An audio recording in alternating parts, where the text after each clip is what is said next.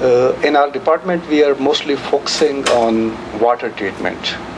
So water, you know how important it is to our lives, but about 97% of this water on this earth is contained in oceans, which is neither drinkable nor can be used for irrigation due to its high salt contents. The remaining 3% of water in rivers, lakes or glaciers, and even in groundwater, that is unfortunately being contaminated by industrial and human activities, in addition to nature itself, due to presence of several minerals in the earth crust which contain highly toxic metals such as arsenic, chromium, cadmium, and lead. Due to these factors, clean water is not really accessible to about 1.5 billion people on this earth, which is about 1/5 of total world population.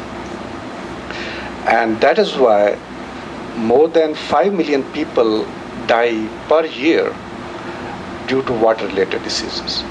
So that is why we are focusing on water treatment plants. Currently, the most effective technologies to treat water are based on distillation or reverse osmosis, especially in advanced countries. But these are very expensive, and the water you get ultimately is completely demineralized. So at the end, you need to add certain minerals to improve its quality. But there is certainly a need to develop technologies which are more economical and sustainable, so that even common people in this world, they have access to that clean water. In this regard, a few years before, a process was demonstrated at Lehigh University in USA, in which they used iron nanoparticles. Nanoparticles have very small size of 1 to 100 nanometer to actually remove pollutants, which could be toxic metals or organic toxic compounds from water, simply based on the oxidation of iron. We all are well aware of rusting of iron, because when iron is exposed to air and water, it gets oxidized very quickly. And when it oxidized, it reduces the compounds which are adsorbed, for example, at its surface. And when you reduce the size of iron particles down to 1 nanometer, for example, or 5 nanometer, their surface area increases too much. And due to that increase in surface area, its reactivity increases. So when these pollutants, they come in contact with iron nanoparticles, they are immediately reduced and precipitated, which can then be simply removed by magnet or simple filtration. Unfortunately, at LUMS, we don't have at the moment the technology by which we can produce that kind of pure iron nanoparticles, but we have established simple technologies using our facilities to prepare highly magnetic iron oxide nanoparticles. And here I have this sample.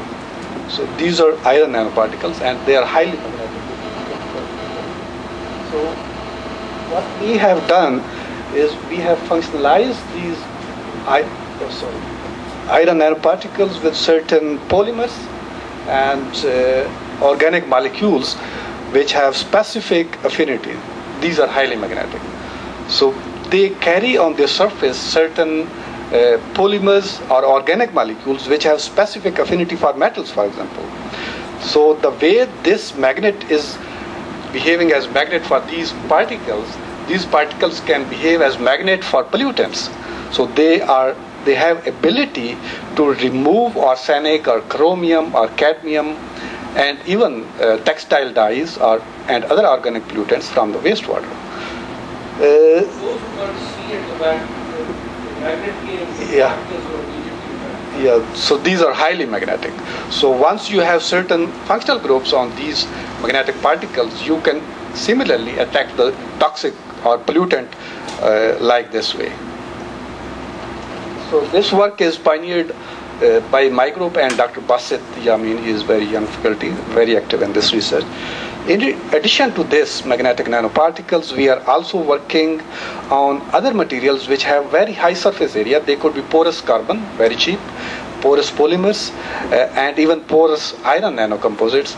The idea is to have materials which have very high surface area. And they have certain functionality which can have affinity for those toxic pollutants which you want to remove from the water. So this is kind of what we are doing over here.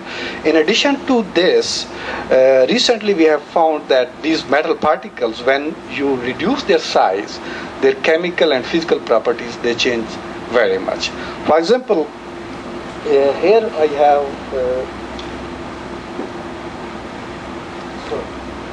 these are actually silver nanoparticles, which have less than 1 nanometer size. So silver nanoparticles, they are metallic when they have size up to 2 or 3 nanometer.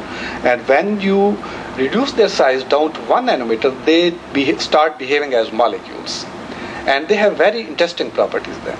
For example, they become highly colored and they absorb in multiple regions of electromagnetic radiations. These materials we have developed in collaboration with EPFL Switzerland and KAUST, where I will be visiting this summer. So what we are interested in, because they can absorb in multiple regions of electromagnetic radiation, so we can harvest sunlight. And due to harvesting of that sunlight, we can use these as very useful material for solar cells and also for the photo degradation of organic pollutants. In addition to this, we have some other projects in which we are developing technology, nanoparticle-based technologies to detect pathogens, pathogenic bacteria and pathogenic viruses, for example. In this case, what we are using is different kind of nanoparticles which have different colors. For example, these are gold nanoparticles, red in color. These could also be different depending on their size. And silver particles are usually yellow in color. So what we can do is we can functionalize these nanoparticles with different biomolecules, for example, DNA and proteins, or even other organic molecules which can recognize pathogenic bacteria or viruses. So when these particles find those bacteria or viruses which have affinity for these particles, they change color. And simply by looking at the change in color, we can tell that yes, pathogen bacteria or viruses are there in this water. So on this basis, we are developing different technologies for the detection of pathogenic microorganisms, could be bacteria or viruses. And simultaneously, we are also developing technology in which after detection, they can be immediately killed, for example. So in that case, we have coated these kind of nanoparticles with, for example, lysozyme or other proteases, which can degrade the cell membrane of those bacteria, and they are immediately killed. So that is what we are doing here at chemistry department. Yes, this is real gold, and we have reduced, but this gold is not that expensive which you can, because it is just a microgram of gold. I wasn't asking a value question.